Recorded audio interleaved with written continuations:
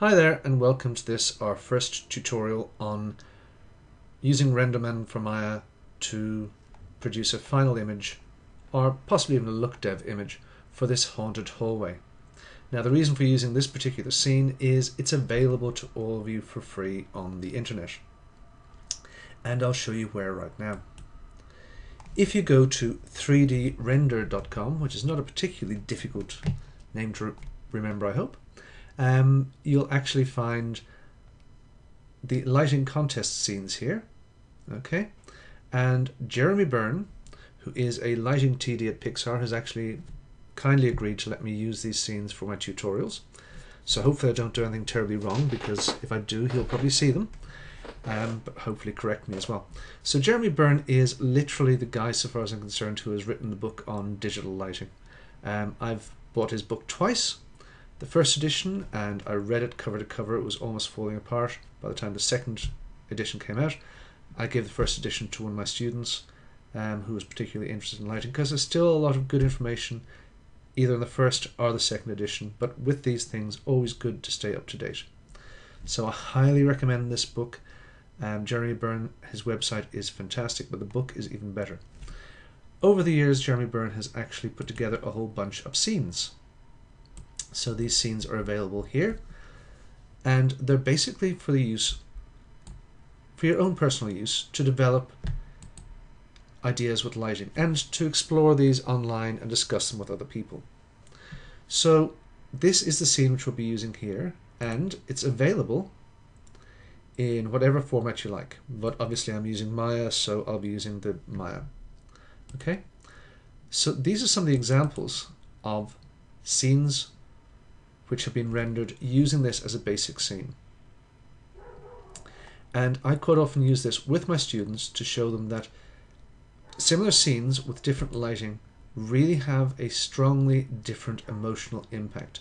And yeah, there's a certain amount of difference here with lensing effects and with the way in which cameras are set up, but the lighting and the color and the way in which these things are handled dramatically affects the emotions. So this particular exercise which we'll be doing, I'm not sure exactly how long it will be, because I'll be working through it with you, more or less. Now, what I want to be able to do is concentrate mostly on the lighting effects, but still have some texture in here as well. So I'll be working through lighting in Renderman for Maya. I'll probably do some texturing in Photoshop and some in Mari. So those of you who don't have Mari, don't worry about it. This scene is quite simple and could be lit entirely in, or sorry, could be textured entirely using Photoshop or using whatever tools you like. You know, it's not a texturing exercise in this case. This is about lighting. One of the things I see in a lot of these scenes here is there's quite an extensive use of atmospheric light and atmospheric scattering, and it's something which I haven't done in Renderman before, so I will try and do that close to the end when we actually reach a result which I'm reasonably happy with.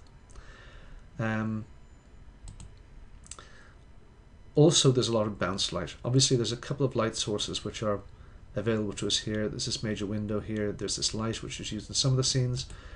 There's also, if I should demonstrate in the scene itself, just go in here. There's also a skylight, oops, in the stairwell. If I just go to, you can look up through the stairwell here. There's a skylight there as well. So there's various different ways. There's windows coming from either side. We can use any or all of these to actually light our scene.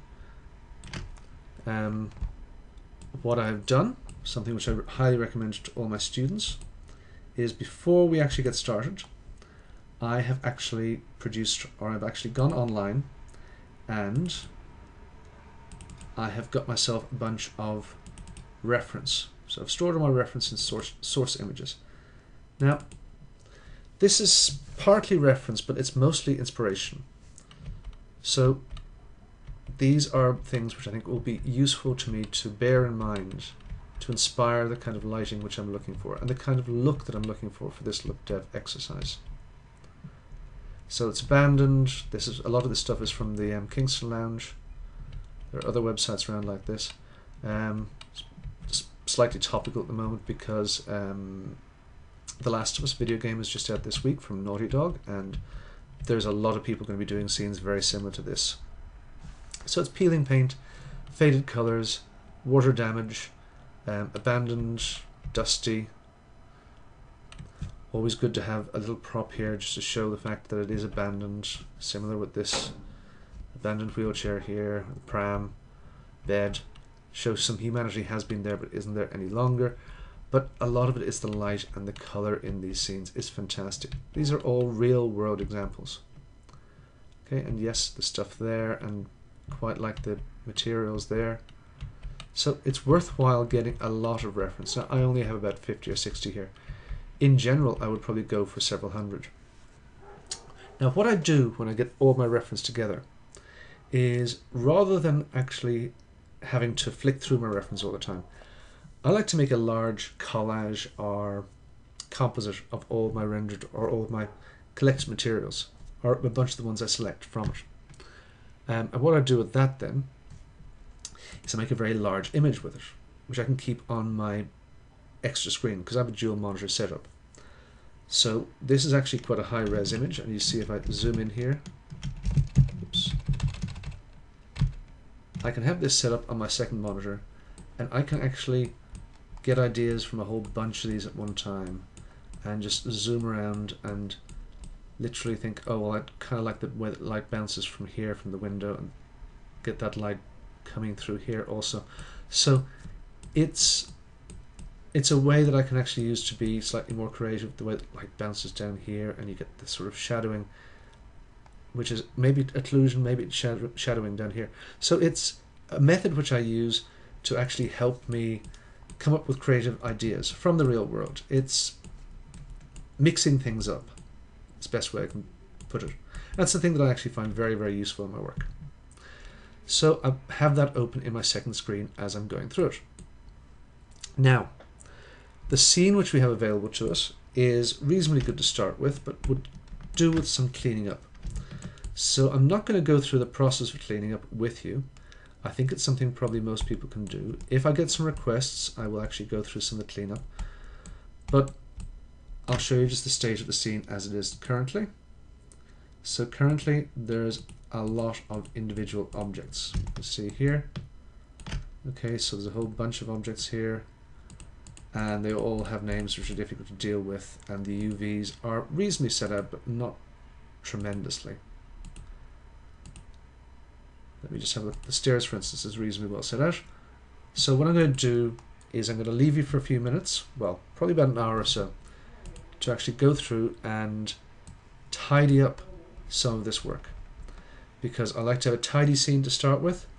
It makes life easier when you're working through things.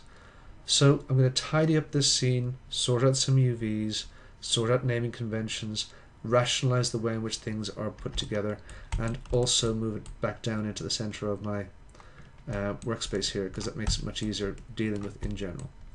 So that's what I'll be doing now. I would encourage you to download the scene from 3drender.com. Let's just go back here again. From 3drender.com, which is Jeremy Birn's website, and get started as well. We will be working our way through, and there are a series of other scenes we'll be working on in this tutorial as well. So let's just get this downloaded and get started on it.